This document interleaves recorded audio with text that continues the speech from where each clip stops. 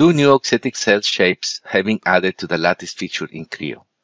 These capabilities are implemented in the regular Lattice workflow. Auxetic non-uniform can be controlled by the X and Y angle, and Auxetic uniform lattice can be controlled only by the X angle parameter. Let's review a couple of controls of this lattice type. You have the possibility to add a skew to the cell using the skewing angle parameter. In this case, let's choose 15 degrees. The X angle controls the angles I'm showing you measured from the cell's XY plane. In this case, 15 degrees or 30 degrees, as it is being shown.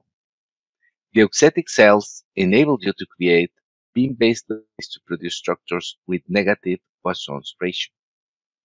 Let's see the behavior of a square lattice. Here we find that the structure is displaying a positive Poisson ratio. Now, if we switch to one of the new Auxetic lattices in Creo, we can see that the structure displays a negative Poisson ratio.